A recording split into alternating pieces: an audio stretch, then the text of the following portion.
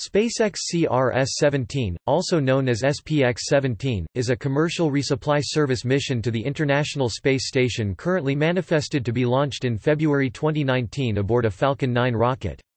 The mission was contracted by NASA and is flown by SpaceX.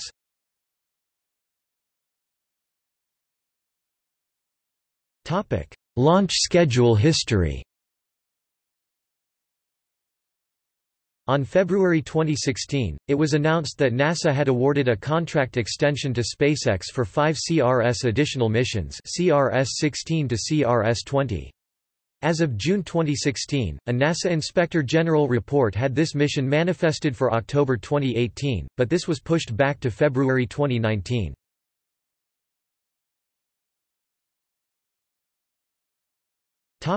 Primary payload. NASA has contracted for the CRS-17 mission from SpaceX and therefore determines the primary payload, date, time of launch, and orbital parameters for the Dragon space capsule.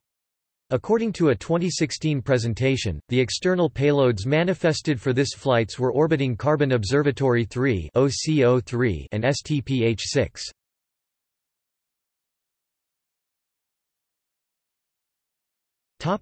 See also: Unmanned spaceflights to the International Space Station.